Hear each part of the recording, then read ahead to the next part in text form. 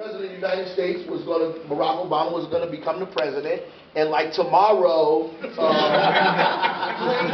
right, because he's the president, like poverty was gone,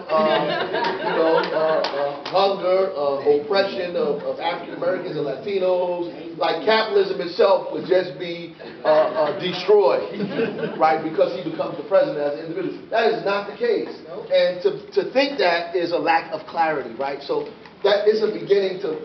So that doesn't mean you don't expect things from him. Like he should be pushing us towards a direction that we want him to be pushing us towards, right? And not backing away from that direction at all. But what I'm saying is that it takes all of us. It takes elected officials. It takes grassroots organizations, activists. It takes nonprofit organizations. It takes parent organizations. It takes workers and union organizations. It takes people that, little philanthropists that may have money that are amongst us. It takes all of us to build a network, a team, if you will, to begin to be a force against this force, equal and opposite force against the force that's pushing us in this direction. Because the law of physics says a body at rest remains at rest until acted upon by some force, right? And that a direction an object is going to go in a direction until it is met by equal and opposite force, right? So that's just science.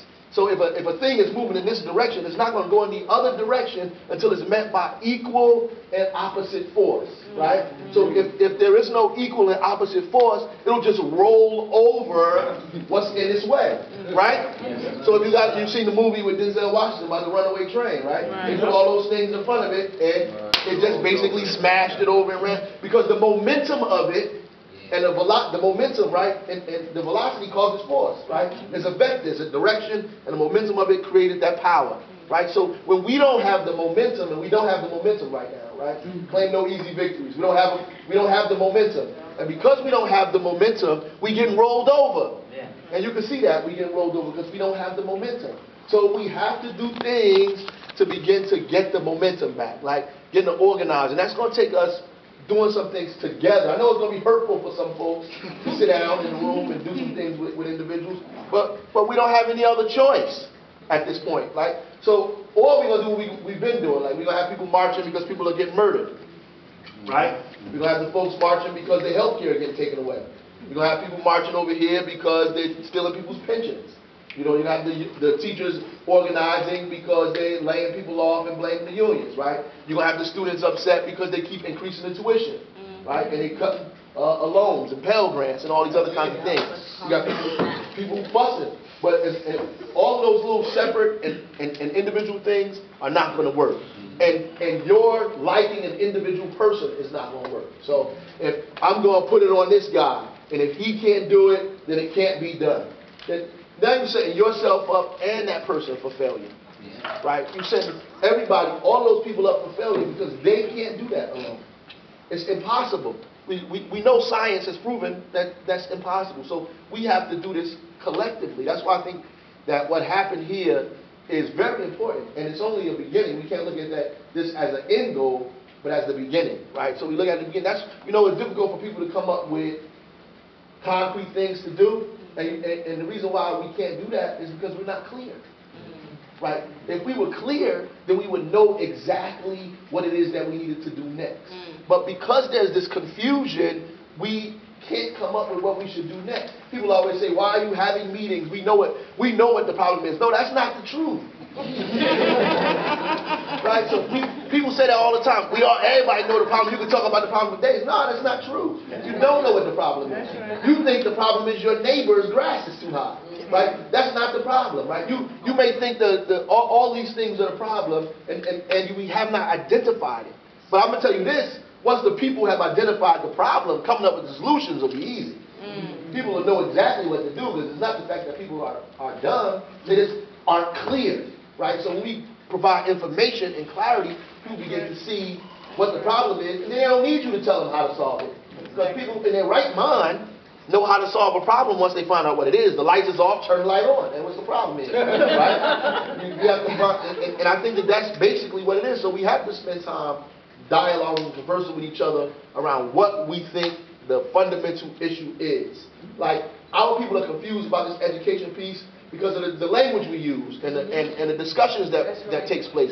So we'll say charter school, and that's wrong. We shouldn't talk talk in the, the context of charter and the context of that, because our people are in the middle of that, right? So we got to find out what the fundamental contradiction is in that and begin to talk about that and not say, because like the sister said today, well, my kid goes to a charter school, so now I feel like you're talking about me and my charter school. So it's not because I'm going to tell you something, African free school existed before these charter schools came about, right? So it's important because there's some of these schools that are doing good work, but it's important to talk about what the real problem is.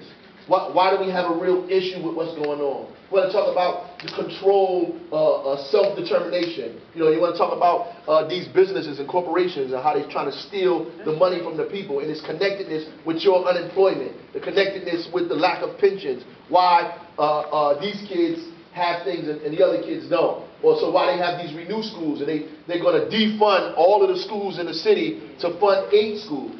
And why 8 schools are important, and who picked these 8 schools to renew, and renew them by closing down other people's schools and send them there. And so, in all of the progressive people that have worked in the city to help regular schools do well, they hire those people to work just for the renew schools, right? And people don't see these contradictions because they don't have the information. That's right.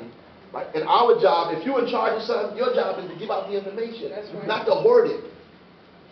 And we do that a lot. Like we get our little group and we just talk to each other about it, and we become experts at it, and nobody else knows anything but us. And we just hoard the information, and then we blame everybody else for not showing up to the stuff that we give, and we have not told anybody anything, right? So them people are just lazy and ignorant. They don't care about their children, but you're the only people who know what's going on. Because the only people you text are the people who agree with you and the people who are around in your circle, right? So you have not told that to anybody else, so why would they even show up to anything? Because they don't even know what's happening, and they're not clear on why they should even be there, right? You might be talking about me there, but I'm coming there. Y'all having a meeting against charter schools. Hell, my kid is in a charter school. I'm not going to that crazy meeting, right? So, but that's not what it's about.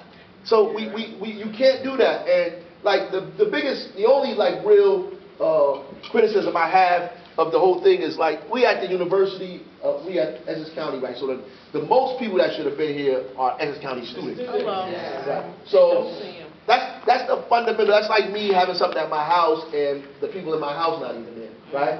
So then you start wondering, that's like when I was at the council meeting, I was kind of leery of the people who come from other cities and say, y'all should do this in Newark. And I'm sitting there like, it might be good, but why the hell you ain't doing it in Jersey City where you live at? Oh, this should happen in Union. I'd be like, but don't you live in Union City, bro?